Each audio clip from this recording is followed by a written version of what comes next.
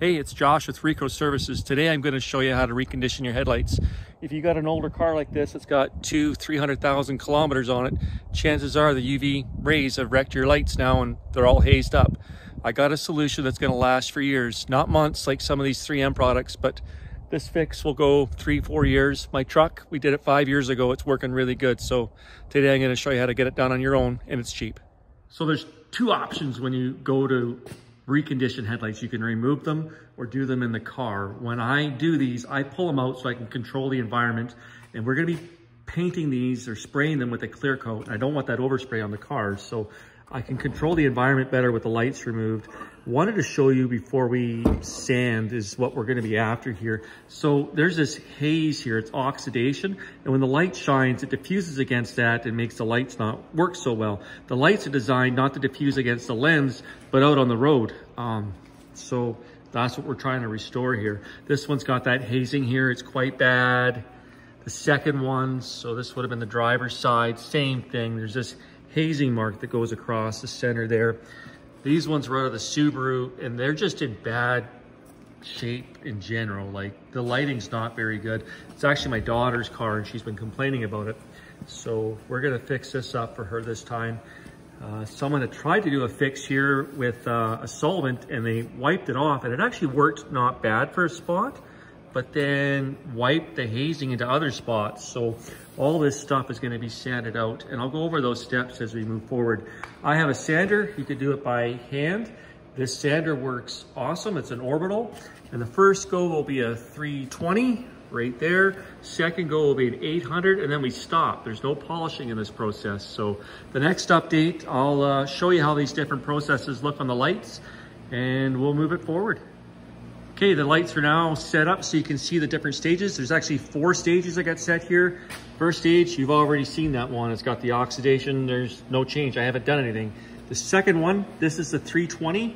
It's been sanded down. We got all the oxidation out. The important step when you're doing the 320 is to actually get in there deep enough to get the oxidation out. And it's sometimes a little challenging. Once you've done this a few times, it's easier to see, but you really got to do a good job with the 320, get in there deep enough to get the oxidation out.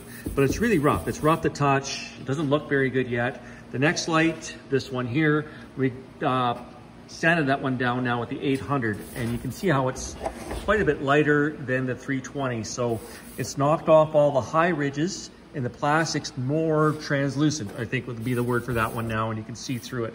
So we've got how it looked to start with, the 320 sand, the 800 sand. The next step when you're painting, cleanliness is super important. You don't want to wipe this down with an alcohol or a silicone-based solvent.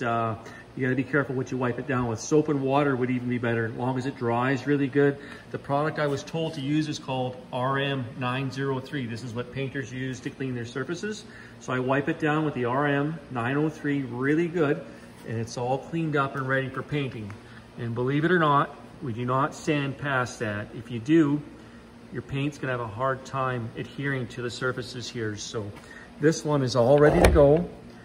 We just spray right on top of that. I'll grab the paint supplies and run you through what's needed to make this work next. So all the lights are prepped now, cleaned, ready to go. So we're at the fun part, spraying.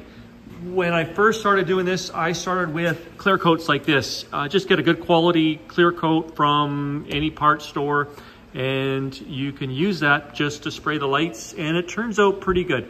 You have to have a bit of a knack for spray painting and knowing how the paint goes on, but I've had good success with that. If you were doing this at home by yourself and you're just leaving the lights inside the car and you're gonna mask things off, spray bombs are probably the best way to go, and not a bad option, and they don't cost a lot.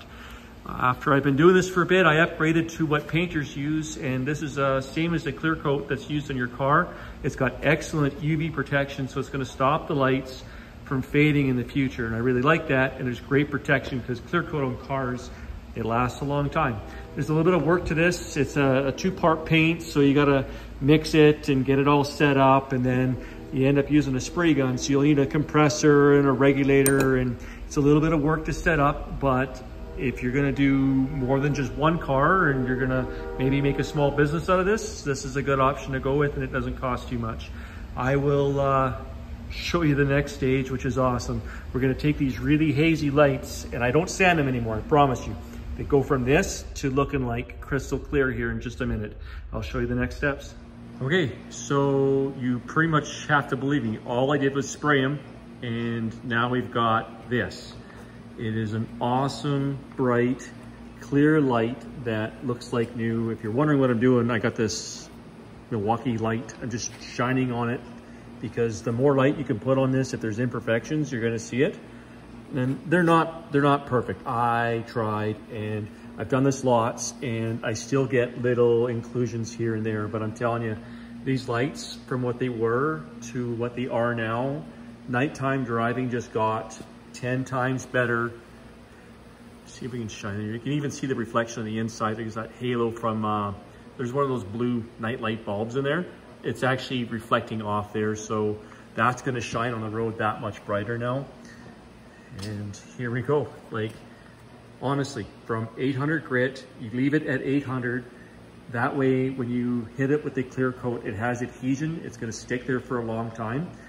If you polish it up to 2,000, 3,000 and higher and try and paint it because you think you're gonna do a better job, it might look like it at first, but long term, the paint can't stick to it. It's gonna flake off. So if you follow the steps I showed you, man, you can have some high quality headlights turn out like for budget, very low price. Like if you went with those spray tins and you did it all by hand in the car, like 50 bucks will last for years. Instead of 50 bucks, you got to do it again in 6 months. So here you go. Hope you like the video.